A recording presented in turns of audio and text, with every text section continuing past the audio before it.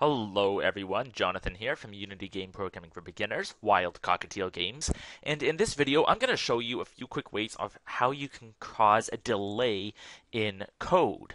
Now, why might you want to cause a delay in code? Gameplay mechanics, maybe you have two bits of code that are running at the same time and you as a human knows which one needs to run first, but the computer doesn't. Any number of reasons, but really, let's just get to it. Here's how you can cause some delays. So in this game, we have a paddle which has a ball bouncing on it basically forever and just causing this paddle tons and tons of stress. So we feel really bad for the paddle and we want to just destroy this ball. But we don't want to destroy it so quickly because that's not the point of the video. So how can we destroy this ball with a delay? Well, if we look in this script here, the gameplay manager, which is responsible for destroying the ball, we just have a little bit of code here which says destroy ball. Now, with the destroy command, it's actually really easy to cause a delay because there's already a way of causing the delay with destroy. All you have to do is after the object you want to destroy, you put a comma, and then you put the time limit of how you want to destroy it. So let's say we want to destroy it after 1.5 seconds, we would just write destroy ball 1.5 seconds. Now if we go back into Unity and we hit play on the game, we can destroy ball and after 1.5 seconds it disappears.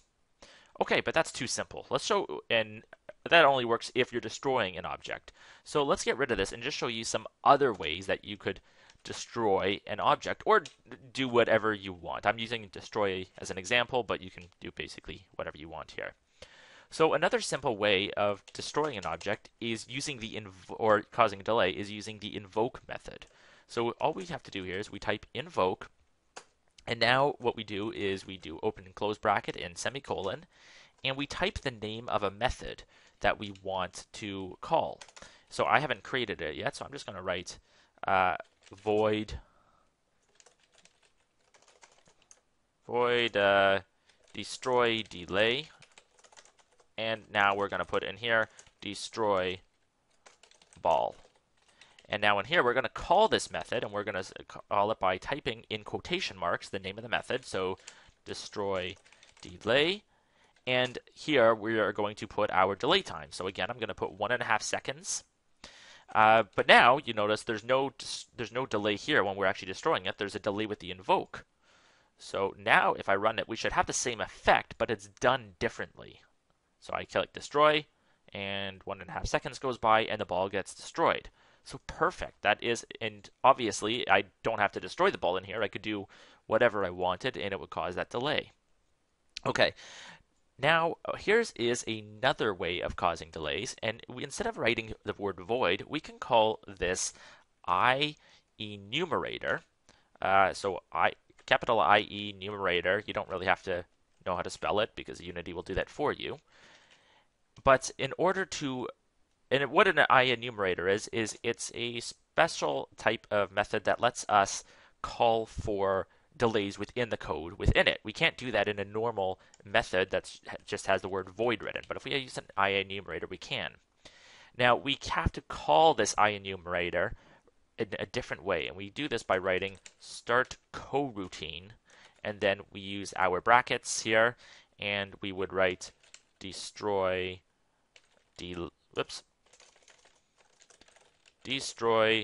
delay semicolon. So we would basically call this method the same way we would call any other method, except instead of writing just the name of the method, we would write start coroutine and then put the name of the method inside. Now, if I just ran it like this, it wouldn't do anything. It would actually give us an error, and that's because an enumerator needs to have a return. So what this means is we have to type in here yield return new, these three words. Now we can say wait 4 seconds, and in here we can put our delayed length. So again, let's put 1.5f semicolon, and now this should again have the exact same effect. So if we click play, oops, except I did something wrong. Argument number 1 cannot return. Oh, because I forgot my extra pair of brackets. We still have to call this like a method, so we have to have that extra pair of brackets in here. And if you spotted that before me, good job. So now if we hit play, we should again have the same effect, destroy ball, and after 1.5 seconds, it's going to disappear. So that's 3 very simple ways we can cause a delay in code. And again, the neat thing about this is we can have more than one of these wait for seconds. So if we wanted to, I could do a second yield return new wait for seconds. Wait, type it correctly, and then put 1.5f again, and then we can just do a print statement saying method complete. So we can cause multiple delays within code within an enumerator. So destroy ball, 1.5 seconds goes, the ball is destroyed, and then in here console it says method complete. So that's pretty cool. I'm going to show you one more bonus thing we can do with causing delays, and I'm just going to go over to a different project here. So I'm just going to pause the video and be right back. Okay, so I opened up another project here, and I wanted to show you a delay in real time. This is another little game I've been working on called 13 Days of Zombies.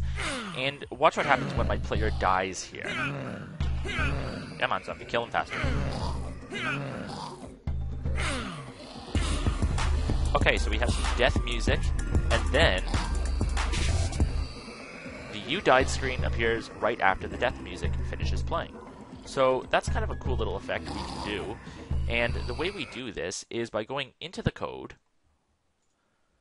and right here on this line where I invoke my method with a delay, rather than just typing the time in seconds, I can actually type in audio source.clip.length, which is basically saying invoke this method after the audio source that I'm referring to has finished playing. So get its length, and then after that point, then we call our UI controller, which calls for the game over screen.